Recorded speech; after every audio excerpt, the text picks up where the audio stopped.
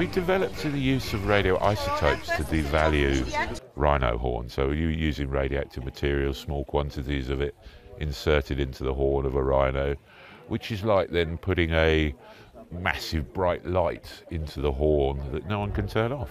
It stays there, and as it goes across borders, the detectors are in place that can pick it up.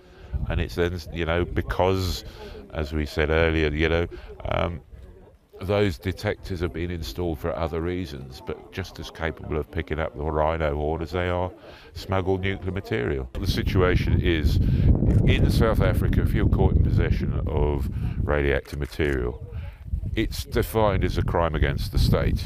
So theoretically, it can open up the possibility of a person being charged with that sort of offence as well as wildlife trafficking offences. So you're just kind of ramping up the reward-risk ratio in the favour of us.